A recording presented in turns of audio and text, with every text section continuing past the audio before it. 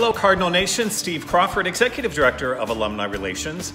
Welcome back to this special two-part episode of Inside the Nest, your behind-the-scenes tour of all things Otterbein. In our first part, Stephen Grinch, University Archivist and Otterbein alumnus, gave us insights into both the naming and building of Towers Hall. In part two, Stephen takes us inside the majestic Towers Hall. Enjoy this episode.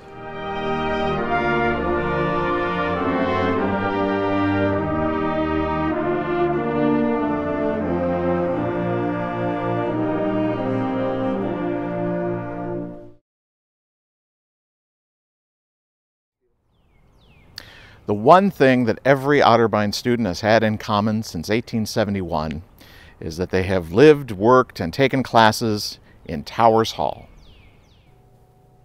A lot of students walk by these portals and think, wow, there must have been windows down here. But in reality, these are the old coal chutes. Back when this building was heated with coal-burning furnaces in every classroom, what we had to do was have coal delivered to the basement here in Towers. And then inside of here were basically large dumbwaiters, where coal would be shuttled into the elevators and taken up to the top of the building and disseminated. I am told, once again referring to Dr. Hancock and his work in Otterbein history, that one of the pranks in the chapel was to take all of the pews out of that space and toss them down these coal chutes. Apparently, if we could open this back up and look inside, we might still see some of the broken shards of the pews that got thrown all the way to the bottom. This is what the basement looked like when the building was built. The building's basement remained unfinished well into the 1950s. It wasn't until business manager Sanders Fry came in and made this his office that really a floor was laid and the walls were added to this basement area. Under Red Moreland, this became the mail room and eventually the copy center, which it still is today. But it's wonderful that there are still remnants of the old structures to be seen here behind closed doors in the mail room. Under Sanders Fry, this area of the basement became known as the Sinner's Sanctum. Now, that's not to say that they were doing anything horrible down here, but in the 1950s, smoking had been banned on campus. A lot of times you would see the students walk literally to the edge of campus on College Avenue and just step 1 foot off to smoke. The faculty needed a place too, so Sanders Fry always had the coffee pot running down here. Students like David Deaver, former Otterbein professor, was one of the students in charge of making sure the percolator went full steam. And so between classes, faculty would sneak down here and they would smoke. A lot of times, faculty would come down here even if they didn't smoke, because this became known as the best place to hang out, hear the college gossip, and just to hang out and chill with the rest of the faculty. There's a lot of history on the first floor of Towers Hall. Starting back behind me on the south corner of the building, you have what used to be Dr. McFadden's Science Lecture Hall and Cabinet.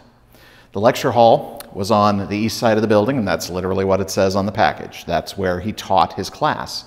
But then across the hall on the other side was the scientific cabinet.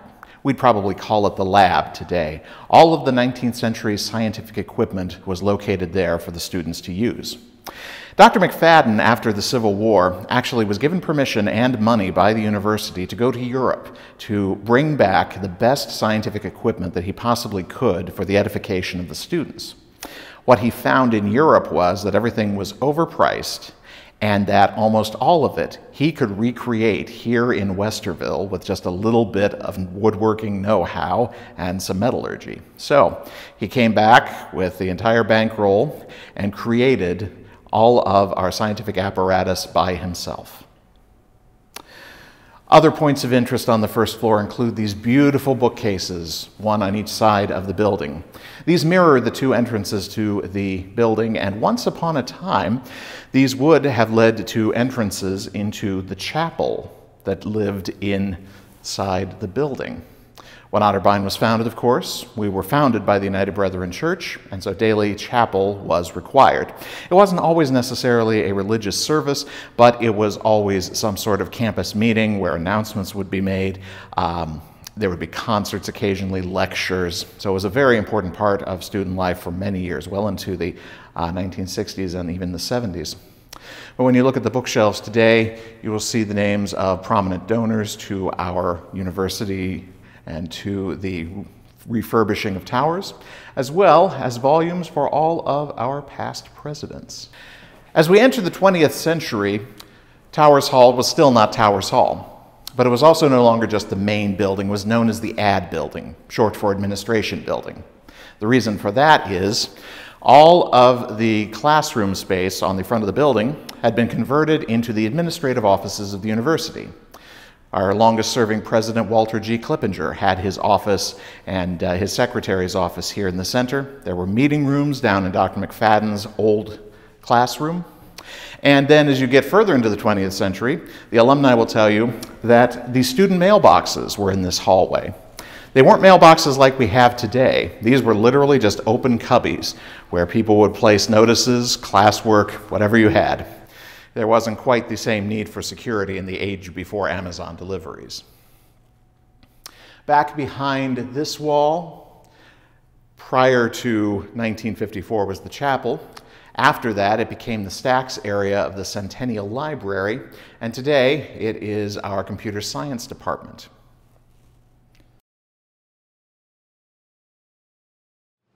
Thank you so much, Stephen, for sharing your expertise on the majestic Towers Hall. Now, if you and Cardinal Nation have topics or additional places on campus you would like to see, please email me at crawford2@otterbein.edu. Thank you so much for watching this special two-part episode of Inside the Nest. Until next time, Cardinal Nation, thanks for watching.